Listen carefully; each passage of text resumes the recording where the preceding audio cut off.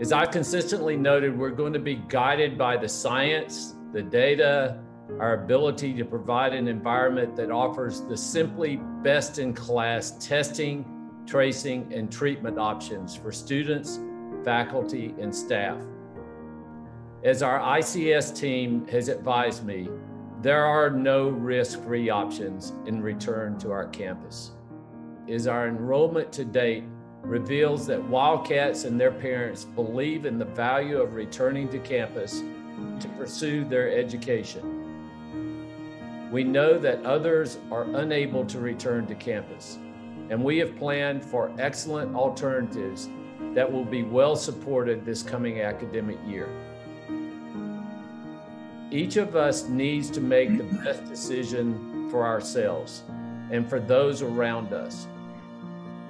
That said, I know many of you are awaiting the answer to the question, will the University of Arizona be open for in-person classes in the fall of 2020?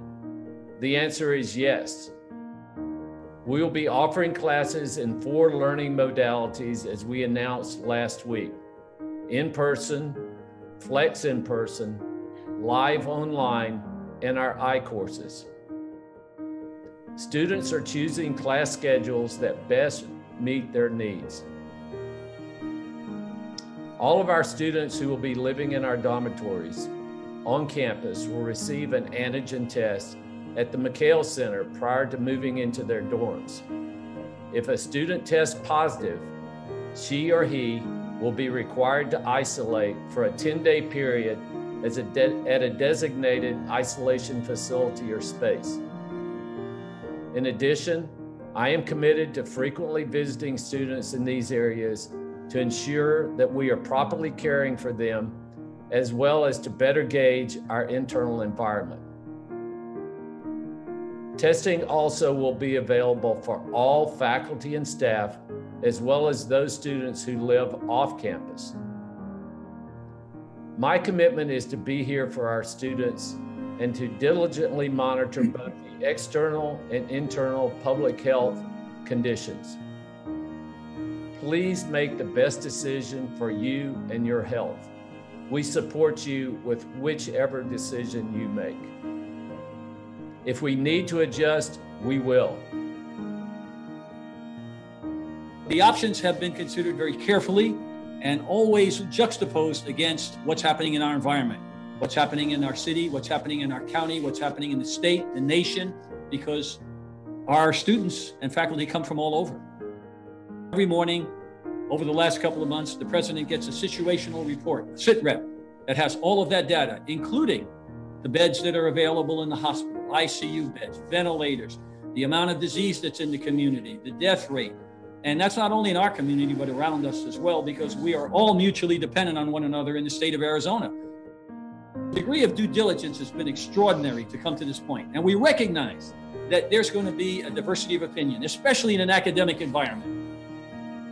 I've spoken to my colleagues all across the campus. I've spoken to families. I've spoken to students who have called. We've had special sessions with students because, after all, we're here with the privilege of serving them and listening to them and what are their concerns. And all of that over the last couple of months has been incorporated into all of these options that the president has presented. I will tell you that I felt like a surgical intern again, reporting to my chief of staff every day. There was never enough information. The president would send us back repeatedly and say, okay, that's good, but I want to know this and I want to know that. And he's up in the middle of the night. He's up in the middle of the morning. I get text and emails from him at 2 a.m. saying, I just thought of something. What about this? There is no risk-free environment in this country today, period. If the student stays home, they're still going to go out. They're going to interact in their community. If they come here, we're going to try and control that. Part of it is how the student is going to accept some responsibility, and the staff and the faculty, to engage in the best public health practices that we have outlined. Without that engagement and compliance by all who have the privilege to come to our university, we cannot sustain any kind of opening. Because what will happen is the numbers will continue to rise and we'll have some problems and we'll have to stop. The president has made it clear, if there's not compliance at every level in the best public health practices, he's ready to shut it down and go all digital if he has to. Based on the feedback we've gotten from students, from staff and faculty, and again, it's been diverse, but I would say leaning toward, tell us how we can get back in here. We want to be part of the campus. We want our campus community. And we always respond, the president, myself, and the team, but it's going to be a new normal. You're not going to come back to what you saw before. There is no single right answer.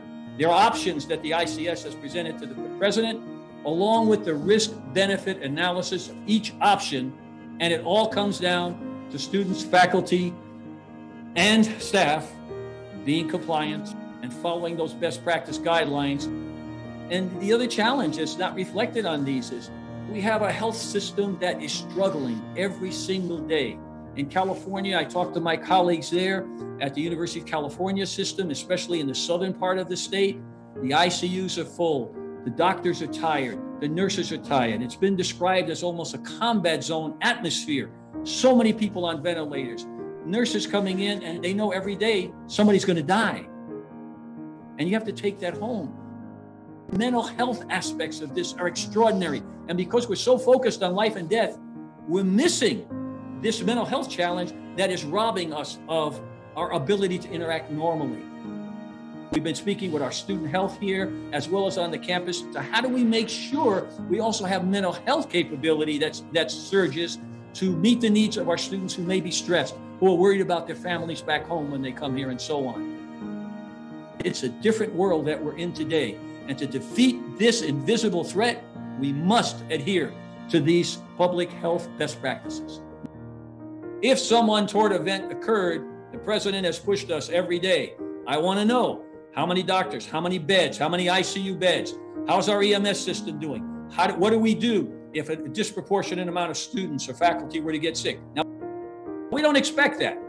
But in planning for emergencies, you always model the worst case scenario, just in case, to be sure we're prepared. And we're where we are because of the lack of a national plan from the get-go. You know, Arizona has lagged behind, unfortunately, in testing and tracing and so on. And as you said, we have to take control of our own destiny because for a whole host of reasons, you know, the hyperpartisanship, the craziness from the national level down.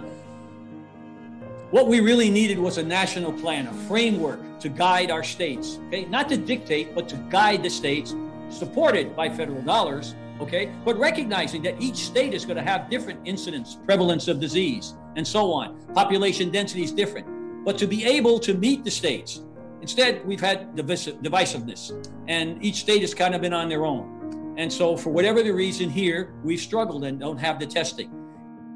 But for all the students, for their families, wherever they are across the globe, I think we need to take this very, very seriously. And if I could admonish everyone, stay away from people. Cover your face if you have to go out. Continuously wash your hands. Every encounter, everything you touch, have some gel. Wash your hands with soap and water. So we're going to require, as Rich said, the answer to the question, will we be open August 24th? The answer was yes. But it will look very, very differently on this campus than it did when everyone went away for spring break in March. We're going to hold people to some very strict rules. We'll have physical distancing. We'll have safeguards. We will meticulously sanitize areas of high traffic. The number of students in a class will be dramatically reduced. We'll do all of those things. So I can't emphasize more what Rich said. We all need to follow the rules. I would say if we just locked the country down right now and we all washed our hands, covered our face, and stayed away from other people, within a month, the whole country could be out of this. We're not going to get that, so we have to do what we can do in our own community. And as Rich said, we're going to be watching this every day of the entire academic year, because we're going to be in this for the whole year and maybe even into next year. We may be here a year from now having this same discussion. My hope is that things will be better, people will follow the rules, and we will get this virus controlled. We are not going to eliminate the virus. We just have to have good public health hygiene to mitigate. What we've said from the start, we need to have control of our own destiny of testing here at the University of Arizona. We can't depend on others. So that's why we developed our own antibody test. We created swabs and kits for PCR testing. We're running those tests in-house. I could not be more proud of the scientists, the virologists, the public health experts that have come together in this time of crisis to provide this unique service to our community. But we have to test, and we will test frequently here at the University of Arizona, because that's the only way we can find out how to contact trace and then how to isolate.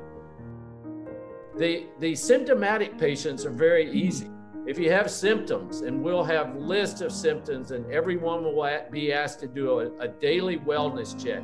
And we're depending on the honor code for people to be honest about, do you have a fever today? Are you not feeling well? Stay away from other people.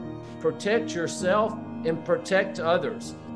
The Board of Regents has been extraordinary and supportive of our president and the other presidents in the university system to let them go out and get the best practices. Let's make universities safer, encouraging our universities to take the lead in the community where we have the scientific acumen to be able to make those decisions and inform local and state politicians on best practices. None of these decisions were made empirically. None of these decisions, well, I think this, no. Every single decision about the options were based on science, were based on risk-benefit analysis. In fact, Bobby, I think I should mention, we spent the whole day yesterday with the president being challenged by the president on risk-benefit on every single decision we've made.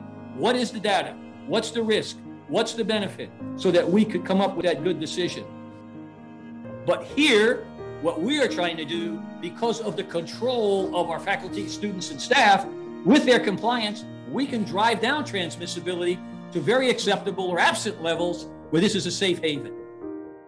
Yeah, Holly, I think it's going to be most interesting to get to the questions, but Rich, thank you for bringing up the incredible work you're helping to spearhead for with the mayor, the vice mayor, the city council, the chair of the board of supervisors, the county executive.